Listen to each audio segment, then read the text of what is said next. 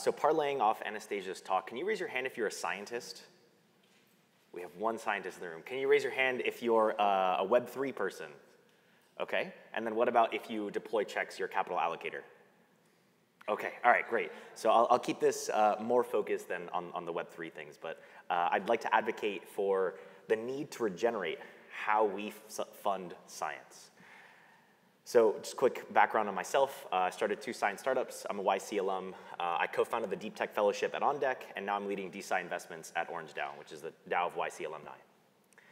And there's no doubt in anyone's mind that science is absolutely magical. It touches every part of our everyday. I mean, I'm only giving this presentation here because we have the magic of science.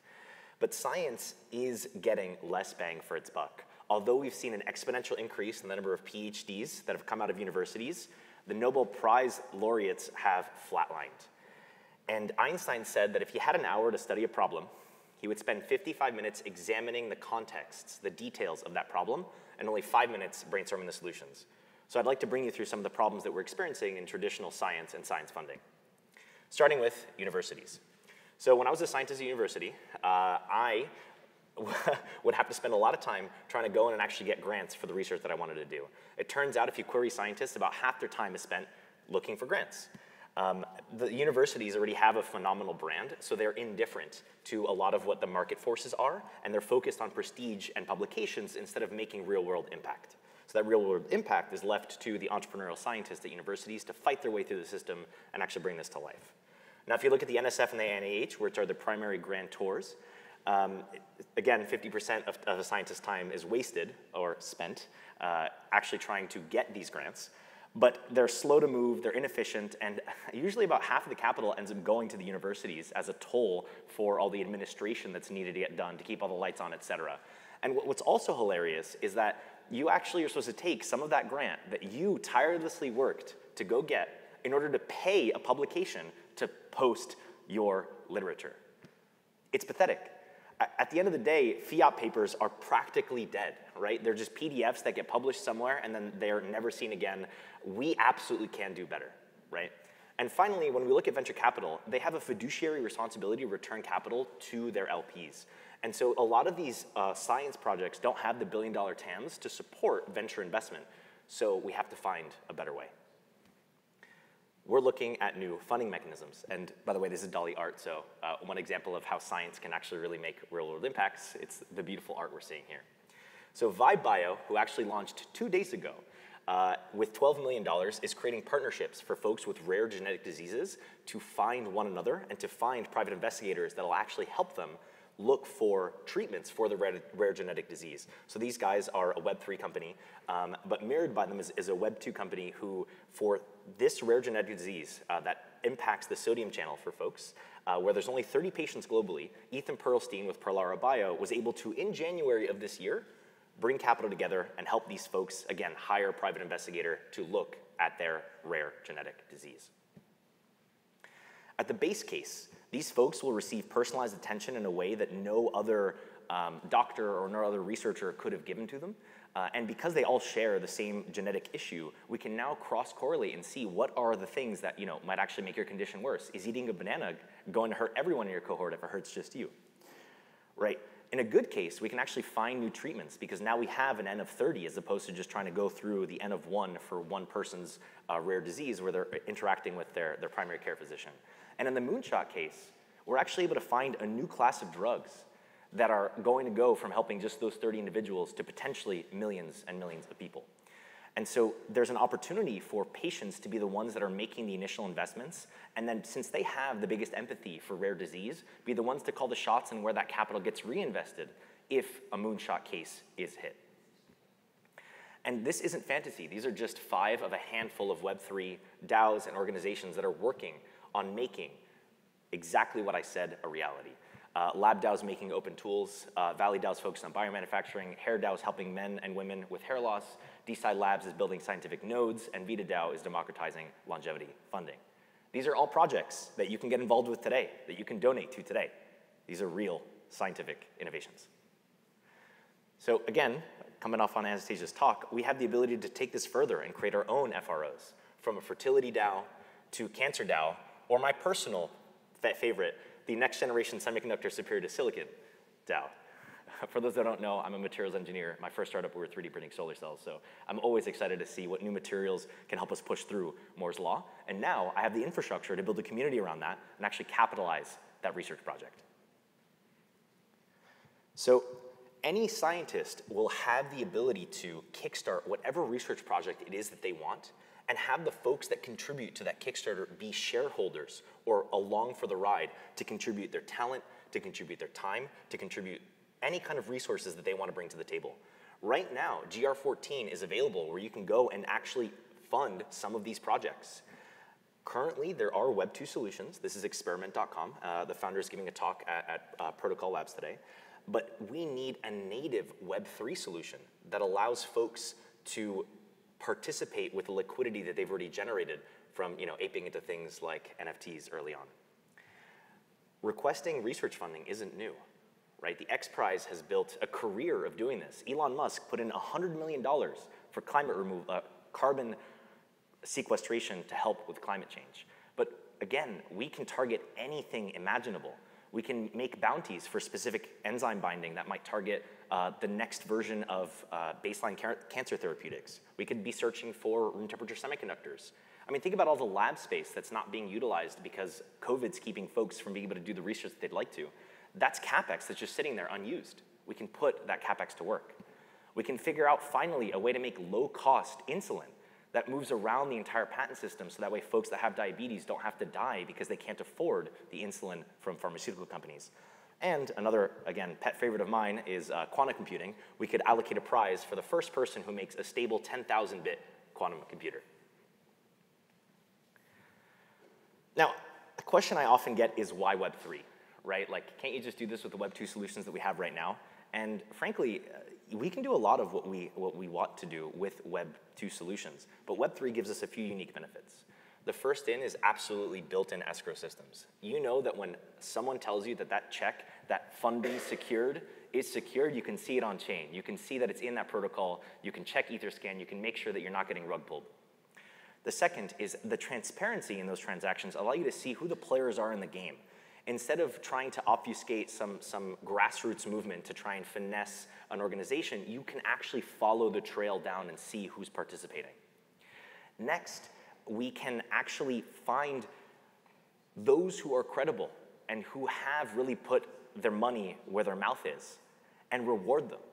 And on the flip side of that, those who publish claims that we find out are faulty, we can start to hold them accountable because we have an on-chain record. In the same way that you might have a ResearchGate profile that'll show you, okay, actually you continue to publish fraudulent research. Now we have a record showing how, when, and in what style you do so. And then finally, anyone, anywhere with an internet connection can contribute. You don't need to be a PhD student at MIT.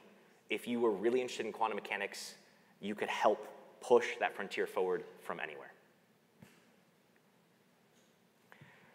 A lot of people forget this, but science is the infrastructure. It's the bridge that brings us from where we are today into the future that everyone wants to live in.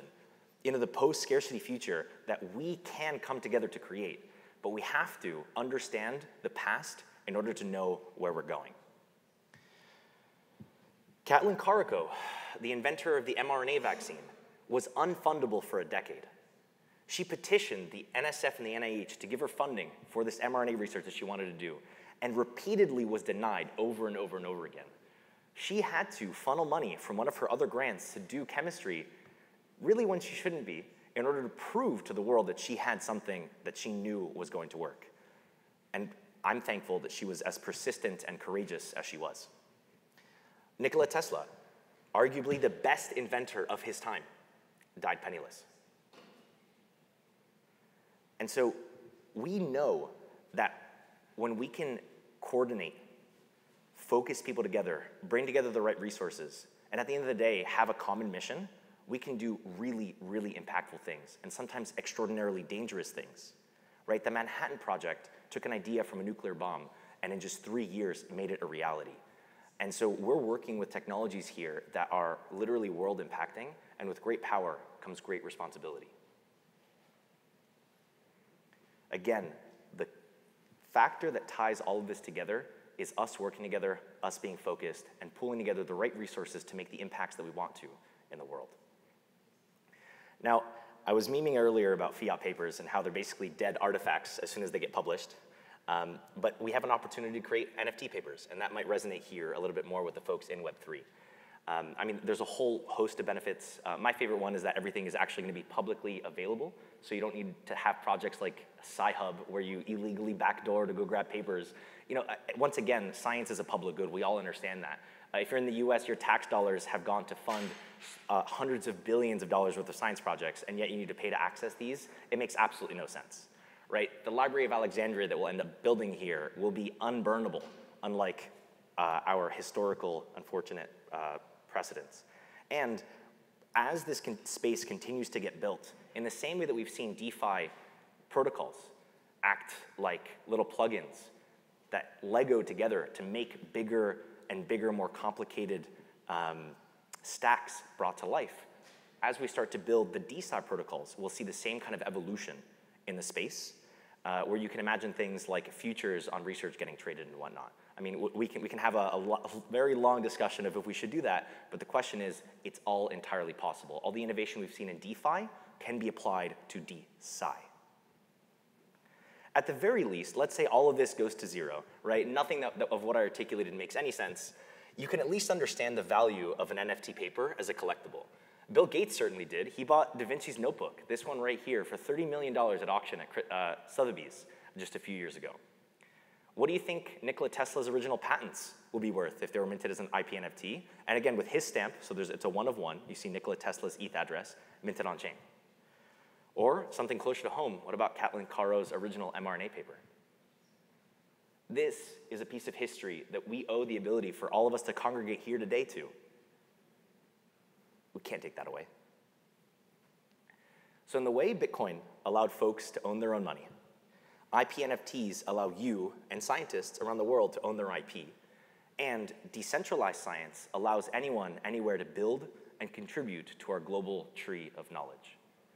Now, unfortunately, I don't have enough time to actually dig into what it would take to build the tree of knowledge, what that would mean for society. But you can kind of think about a Wikipedia that goes down to the very root base data points. And those data points would be published on something like IPFS that was accessible for anyone, anywhere, to go in and build the conclusions, the graphs, the tables, the charts, all the supporting evidence that goes into a scientific paper. And we know that when Harvard or MIT publishes a scientific paper, those data points are then sensationalized and turned into headlines by media. And then when those headlines are continuing to be retweeted, governments find out about them, and then they pass laws based on the sensational headlines. But finally, we can go back and find the root cause open to everyone, the root data anyone can analyze, and we'll no longer have controversy around what is a story, what's getting spun. We can all go back to the root data and see what it says. So where does this go? Let's imagine, on the flip side, that all this does work, that I'm not as crazy as I might look. Well, we'll actually be able to build, like I mentioned, that global, accessible tree of knowledge with all of the innovations that we've been able to manifest as a species and will continue to build. Scientists will be able to live in their own zone of genius. We'll be able to abstract away all of the intellectual property, all of the M&A, all of the things that keep them from working on what they do best. At the end of the day, all the time a scientist loses not working in the lab is time wasted for us to bring that future that we also want, that post-scarcity future, closer to the present. And then finally, in the theme of Y Combinator, when we have aligned incentives, we actually get to make what people want. So finally, I'd like to invite you all, if you'd like to continue to build, if you'd like to continue to learn more, I'm hosting DeSci Boston this September. You can scan the QR code if you'd like, or go to DeSciBoston.com. But thank you all so much, and I hope you enjoyed. Thanks so much. Thanks.